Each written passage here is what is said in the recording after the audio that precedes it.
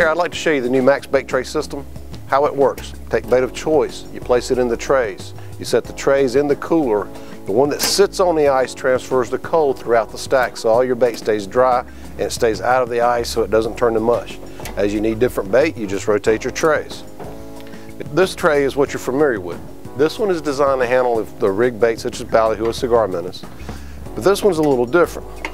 This one's designed to handle large rig bait, bulk bait, but it's designed to handle frozen boxes of bait. No more putting that in the cooler and letting it turn to mush. And it doesn't matter which tray's at the top, the cutting board will nest right in the top. So now when you cut your bait up, you're able to put it in the top of the cooler.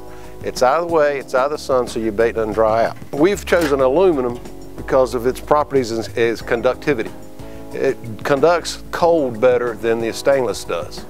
The stainless will actually absorb the heat from the sun, whereas these are white, so it reflects the heat from the sun.